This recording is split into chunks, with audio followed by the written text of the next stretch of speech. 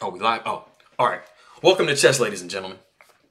Okay, so on my videos that I've been making these past couple of days, I've been noticing that I have a lot of people watching from the Philippines. And so I thought it'd be kind of cool if I hopped on and, you know, tried to speak a little bit of you guys' language for you. Because I am a language guy. I'm very interested in languages and stuff. So I learned, I believe, what is Filipino. A little couple of words, little phrase I want to say in Filipino. And so it is Kemoosta, aking, kaibigan. And I'm trying to say hello, my friends there. And Salamat. Thank you for visiting my YouTube channel and watching my videos. All right, so let me get over here. Bam. Okay, so the game that I have before you guys right now is a game between Wesley So with the white pieces and Hikaru Nakamura with the black pieces. Now, this game is kind of for all the marbles, the whole kit and caboodle, you know, however you want to put it. And so Wesley So has the ability in this game to actually become the U.S. champion. All he needs to do is draw. That he has to manage a draw, and then he'll be good. Right now, as of round 11, Jeffrey Zhang is actually 1 point behind Wesley So. So the only way that they would end up going into like a tiebreak situation is if Wesley So lost and Jeffrey Zhang won his game. And so if Wesley So draws this game, then he becomes the new U.S. champion. All right, so if you guys are ready, I'm ready. Let's go ahead and take a look and see what we got. All right, so like you guys saw a second ago, my bad, it's D4. All right, so we have knight to F6, C4, looking like we could be going into some type of like, you know, Slav or Queen's, you know, gambit accepted or declined type waters here. E6, getting us into that area here. We have knight to C3. All right, so with bishop to B4, we have the Nimzo Indian, sorry. Classical variation. All right, queen to C2, just defending that knight. Trying to see, you know, if we can just take back with the queen in this particular situation. All right, so we have castle. So if you look at black, you know, black has just rapidly developed their pieces and has got their king to safety. So they're, you know, they're following, you know, great chess principles here. All right, so we have E4. You know, white just establishing that beautiful, like, gigantic pawn center. So we have these pawns controlling all of these squares here on the 5th rank, and that's definitely something you want to do. And so as black, you know, you want to try to undermine that somehow, and D5 is the perfect move to do that with. It's asking a question to these two pawns on C4 and E4, and trying to, you know, get their own space in the center of the board. So you French defense players out there for black, you know, you'll recognize this structure. This is a very typical French defense type of a structure for black here. All right, so we have E5. You know, just trying to resolve the issue kind of there in the center of the board. All right, so we have knight to E4. All right, bishop to D3, developing the piece and just kind of asking the knight a question like, hey, do you want to just go ahead and hang out there forever and get taken, or, you know, what do we got going on? All right, so we have C5, just continuously attacking the center that white has established. And so, you know, when you're playing games, guys, like, you know, when your opponent is trying to like take over the whole center of the board with their pawns and stuff like that, you have to try to undermine that as much as possible, because if not, you're just going to get boa constricted to death, and they're just going to push their pawns all just into your front yard and into the house and into the backyard and everything. You definitely don't want any of that stuff. All right, so we have knight to F3, you know, defending that pawn that we have on D4. So we have C takes D4, and then knight takes D4. All right, knight to D7. And like I was telling you guys before about the notation and stuff like that, because this knight doesn't have the ability to come to this square directly, you don't have to note that it was knight B to D7. You can just simply say knight to D7. So it just keeps it a little simple there. All right, so we got bishop to F4, just trying to defend that pawn we have. One of our advanced pawns that's kind of in the, you know, in the throat of, you know, black here. I'm defending those two squares nicely. All right, so we have queen to H4, trying to get rid of that pesky bishop. And so what I want you guys to do right now is, for those of you that want to pause the video and kind of sit here and, you know, kind of think like, you know, what would you do in this particular situation? You know, your bishop is attacked, it's undefended. You know, queen's like right there attacking it, right? Like, bam, like just immediate, like obvious threat, right? So if you guys want to pause the video real quick, just take a minute to think like, you know, kind of what the best plan of action is as far as, you know, defending the bishop or retreating the bishop or moving it somewhere, you know, And then you still have to remember this pawn right here. That was the whole reason that you moved the bishop in, you know, onto f4. What would be a good move for you to make here? And for those of you that want to just keep on going, we'll just keep on moving here, and I'll just show you the move that Wesley So actually played. And now for those that paused the video and are back with us, welcome back. Now that we have everybody in the same room, let's go ahead and you know, see what was actually played. And so G3 was actually played. And I just want to back up a touch real quick. So for those of you that paused the video, I'm wondering if any of you guys came up with this move here, bishop to G3. Like, you know, in your process of thinking, you're thinking, okay, cool. Well, you know what? I did develop the bishop, you know, for it to protect this pawn.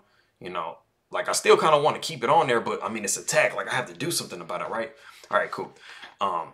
Now, a move that I want you to notice that Black actually has it at their disposal at this moment is going to be knight takes G3. And so this move is actually a problem because now, if you notice, all of the pieces moved off of this rank, and now the queen is in direct contact with this undefended knight on d4. So that's the main problem here. And so, you know, of course, you would take back something like this and you have a queen here. So when I want to back up here and just kind of show you this visually. Now, sometimes when you're developing your pieces and you kind of have a lot of pieces kind of, you know, lined up on the same file and rank, it's hard to calculate and imagine that there's going to be something, you know, that might come up to where, you know, one of your pieces might be in danger. So like right now, I mean, you know, you have so much space in between this queen and this knight.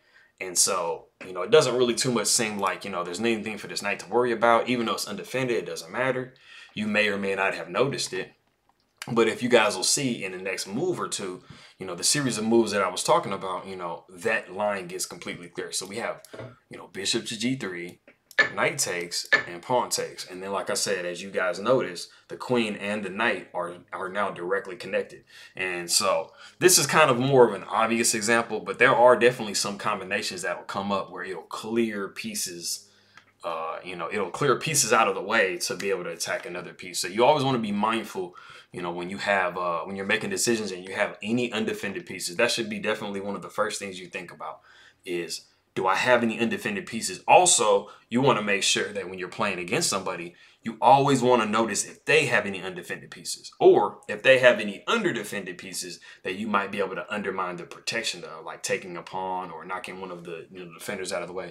As you guys know from the videos that I made the past couple of days, there were definitely some situations where you could have removed the defender and won that piece. All right, so if we just actually get into what was actually played, G3. All right, so queen backs up to H5, just trying to double attack that pawn there. So we have castles. All right, so we have G5. Okay, so we're definitely not liking that bishop in that spot. The only kind of problem is you can't too much move it, you know, because you know, it's the only thing that's protecting that pawn there. All right, so we have C takes D5, and if you guys notice, now the knight is under defended on E4 because, you know, it has this bishop and it has the knight attacking it, and you know, there's no more pin on this diagonal anymore as far as the king, because you know the king has moved. So you definitely want to be making sure you're paying attention to stuff like that too, like when, you know, castles are done, or, you know, a king moves, or, you know, a more important piece moves from, you know, we like to call breaking the pin. You know, you always have to try to be mindful of, you know, when somebody breaks a pin. I remember I was playing a game with a friend of mine a couple years ago, and I forgot that, and so I dropped my queen. And so, you know, that's not very convenient when you're playing and you drop your queen. It's kind of hard to win, you know, after you've done that. All right, moving on here. All right, so we have bishop takes c3, just resolving the tension that, you know, we have in the center of the board, you know, taking a piece here. All right, so we have b takes c3. Sorry, guys. All right, so we have e takes d5. All right, so we have bishop takes e4, pawn takes e4. And we have e6, a little Zwischenzug in betweener move. Now, something I want you guys to be paying attention to too, as far as this one goes, is all right. We get to this position here. Now, what we saw in the game, we just saw e takes d5, right? But some of you guys might have been thinking like, wait a minute, like the bishop is right there. Like, why wouldn't I just take the bishop? That's actually an alternate variation that you can actually go into too. And when you'll see a little bit later on the position that we get to, it's not too dissimilar from the position that we'll get to now. So just like a sample variation we might go into. So we'll have pawn takes here. And so we'll go ahead and snap this this knight off. And so, you know, we've restored restored material equality. And so, you know, we'll go ahead and just take here with the knight and, you know, pop this knight off the board with the, you know, d takes e6. You know, setting up a possible, like, you know, kind of take here, you know, just grab a little bit of material. So, you know, most logically we'd see, you know, a move like this, you know, threatening checkmate in one. And so, you know, that's kind of a rough situation when you have a checkmate in one threat possibly on the board. So we would just probably just, you know, back knight up here. And so we have, you know, we'll have bishop takes e6. You know, queen d2, just attacking this pawn here. Probably have something like, you know, pawn takes g3 and f takes g3. So I want you guys to remember this position. Now, I mean, the structure and, you know, where the pieces are and stuff like that, because it's going to be important in a minute here. But we'll just kind of go back to where we were before. All right. And then we have the pawn. Okay. Bishop takes e4, pawn takes e4. All right. Throwing that pawn up there to e6. All right, so now we take the bishop on f4 with g takes f4. All right, naturally you're gonna want to take another piece. So we have pawn takes d7, bishop takes d7, queen takes e4. And so, you know, now in this position we have to resolve the tension right there on the f4 square. So we have f takes g3. All right, f takes g3. And now this is the position I want you guys to think about. Now you remember before when I had the position, I'll kind of just go back and forth between the positions. Remember this position, remember the pawn structure, and then remember the position that I had before. Pretty similar. You're basically just having one extra piece in this position. So for those of you out there that were kind of thinking about that, that was definitely an alternate variation that you could have went into. And it wasn't, you know, poorer than the one that we actually went into. It's just a slight difference in the pieces and stuff like that. So if you did think about that as an alternate variation, good job. You know, you weren't off base. You were thinking like these, you know, US and world champions and stuff like that. All right. So we have b6, just resolving that you know, that under-defended well, non-defended pawn on b7. All right, so we have knight to f5, rook a to e8. Like I said before, guys, you always want to make sure you talk about which one it was. Rook a to e8. All right, so we have queen to d5. And something I want you to notice here, if you listened to me about 3-4 minutes ago, I was talking about undefended pieces. So as black, you have an undefended piece on d7 with the bishop. You also have an undefended queen on h5. And the undefended queen is the thing I really want you to pay attention to. Because, you know, we have a possibility. Let's say black is like, hey, man, I'm being careless. Like, I don't really even care about nothing. Like, you know, let me just fix the camera here. There we go. Okay, cool. I'm clear. All right. Let's just say they're like, okay, you know, hey, I'm just going to back the bishop up. Like, that's, you know, that's good because the bishop is attacked. Like, we're good. I'm going to go ahead and just do that, right? Yeah, that actually fails because, like I said, the queen is undefended. It's on the same rank as the other queen. And so you actually have this move here. Knight takes e7. Check. And so now you see the problem of the queen being undefended. You know, you give up the knight. You know, you're going to have to take something like that. Or, I mean, you can move the king over. Either way, you're going to be losing the queen.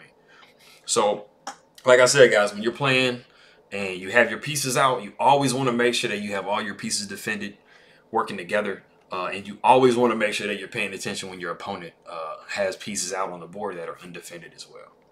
All right, so going back to where we at a second ago, rook a to e8, queen to d5. And so, you know, and so Nakamura just says, hey, I don't want any of that discovery stuff. I'm going to just trade the knight off. It's pesky. There's too many jump possibilities. You know, those are things a little hard to calculate sometimes. And so, you know, we had bishop takes f5, rook takes f5, queen to e2, just trying to get in White's kitchen. White says, I don't want you to be in my kitchen. Like, I'm about to move rook a to f1. It gets a little tricky when the rooks, like, you know, they kind of move into different spots. All right, so we have queen to e3 check. We have a rook 1 to f2, queen e1 check, and, you know, of course, you can move the rook back down, repeat the position, or you can move king to g2, which is what he does, king to g2. All right, so we move queen back to e4 with check. And now something I think is very interesting, guys, is that Wesley So and Hikaru Nakamura actually played this same exact game up to this point 2 years ago at St. Louis Chess Club. And so they're literally going down the same exact lines and variations that they did before. Now, 2 years ago, king to h3 was played. So let's go ahead and take a look and see what he plays today. So we have queen takes e4. So he just decides that he's going to go ahead and trade, and so a slight variation. So that's why you haven't heard me say we're in a completely new game. It's a novelty because there hasn't been anything yet. And so we have rook takes e4, and we have rook to g5 check. Now, as you guys can see, the king is checked along this file here, and there's only one option that it can do. It's king to h8, right? It's, so we have rook back to f5, just double attacking this pawn here. And it really wouldn't matter what you would do with the pawn. I mean, whether you leave it there or push it forward, it would be gone. So one of the only moves is king to g8. You can also go king here, but that's the same type of situation, So both moves protect the pawn, but it's gonna end up in repeating the position and stuff. So now let me back that up. Damn, there we go. Okay, so we have rook to g5 check, repeating the previous position that we had before. We have king to h8, rook back to f5, and we have king back to g8. And it is in this position that we have a draw by threefold repetition. So that means that Wesley So is the new 2020 U.S. champion. Good job. Good job, Wesley So. You played a very well. You played a very good tournament. Won all his games and drew 2, and so I believe he's 10. He was 10 out of 11, which is the same score that Bobby Fischer had. If you guys remember me the other day talking about he trying to be like Bobby Fischer, he ended up being like Bobby Fischer, which is not too bad of a name to be in company with. When you play chess, right? So that is the game, and guys, that is the U.S. championships pretty much. I might possibly get on here and talk about another game or two if I get a little bit of time. If you guys want, I'll do another couple of games from the U.S. championships. I'll just see what you guys have to say. But go ahead and subscribe and like for me, guys, or even dislike. Maybe I'm not some people's cup of tea, but I am doing my best. I'm trying to give you guys the best coverage and the best variations and lines, and I'm trying to be entertaining, and I've come up with doing like something a little funny at the beginning and stuff like that. Maybe you guys get a kick out of it. I don't know. I'm just throwing stuff out there. Let me know what you guys think about everything. But I appreciate you guys stopping by and watching the video, and I hope you guys got something out of it. I hope you guys are entertained, and I will see you guys in the next video. I appreciate it.